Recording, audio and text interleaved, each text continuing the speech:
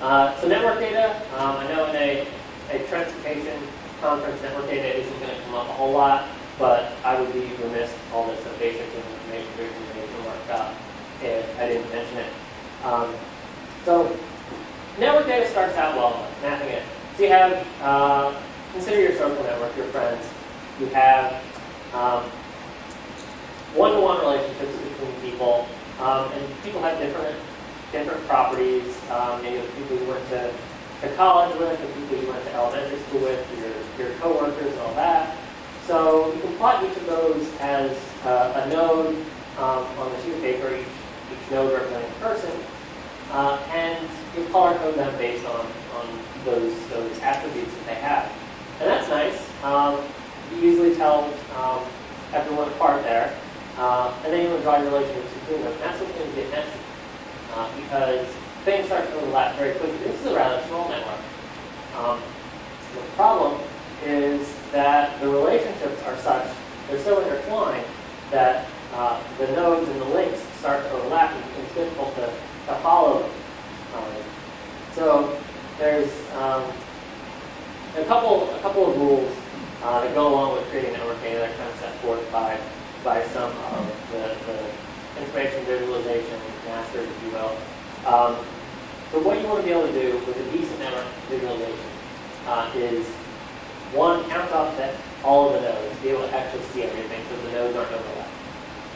You need to be able to count the number of edges coming into the node. Because if you can't do that, you can't really know how many relationships that node has. And then the last one is to be able to follow each edge from node to node. So if you have a situation where you have so many edges lining up together that there becomes so cluttered that you can't follow them, then you really lost the point of your network visualization, because you don't see the relationships that you intended to actually map. So this is a pretty recent visualization that came out of Facebook. It was in the news. I think this is when they crossed the 600 million user mark. And so what we have here is a network visualization. All the friend relationships are shown in blue, and as you have them overlap, kind of as we did in the heat map, they become more white hot. And the interesting thing here is there's no underlying map. That map that you're perceiving, the world map there, that's just drawn based on that heat that's given off by the tighter connections. So you're seeing, this really became apparent down here in Australia, where you've got a lot of people living in the southeast, but no one settled out in the outback there. So for the purposes of calling a decent network visualization, not really, because you can't follow a single relationship point to point here.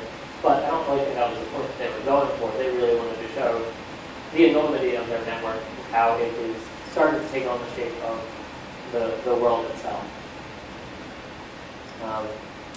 So there are different types of networks. You have all these relationships. So that's like kind of a web. But you also have more of a tree-like structure where things branch out.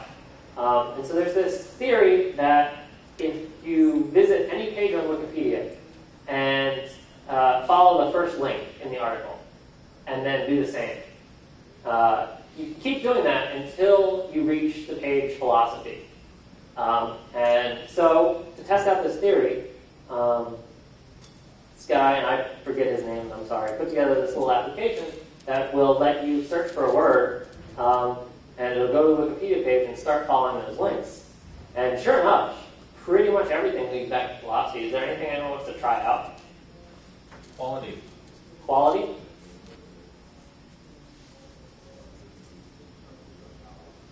So business, pragmatic, philosophy of science, scientific method, we're getting there. Systematics, life, physical body, physical sciences, right? I've done this a lot. Physics, philosophy, there we go. I mean, it's stuff you don't expect. Lolcat. We'll make it back there. So that's a photograph, which is going to ultimately lead us to sciences. And so this is a tree visualization. Everything is coming back to this root node here. And what this designer has done here is he's made the wise choice of having that philosophy node at the bottom of the screen because he knows that there's not going to be much that's off to the side until you start to really clutter this thing up. So he's branched things out, he's spaced these branches, and they follow a certain path, and they're evenly spaced like that. So I'm having trouble thinking of words. What does someone else want to search for? Fish. Fish? That's going to probably branch off the same thing as... No, it's not. It might end up hitting physiology. There it is. And so now you have physiology as a center point, and its branches are in a more extreme angle than they were in philosophy because there are potentially more things coming off of it, and that's a good lesson you can take when you actually lay out a network visualization. There are a lot of different network visualization algorithms that have been studied to kind of optimize the understandability of a network. And any quality information visualization software will I choose from any of those. Again, pairing data, different types together. This is a visualization that Randall Monroe did.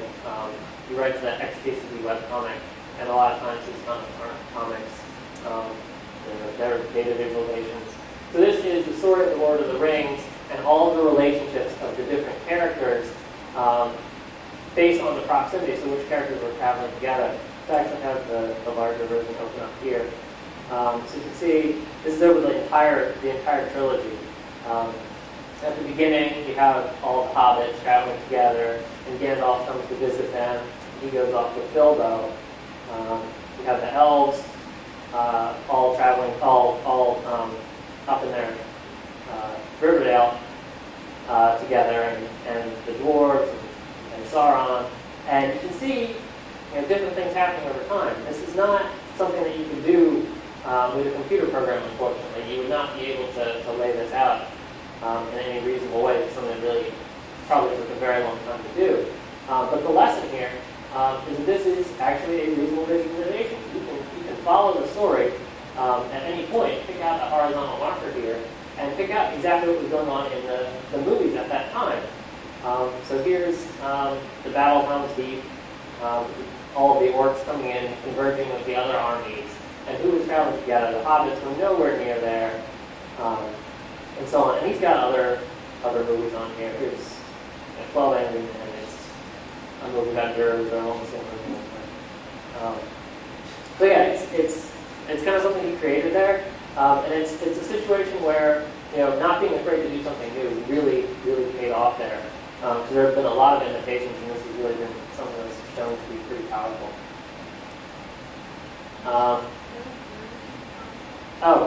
Sure. XKCD.com. If you do a Google search for XKCD movies, you'll find that. There's a lot of imitations of it. I'm sure the day this came out, I had never heard of this movie, Primer.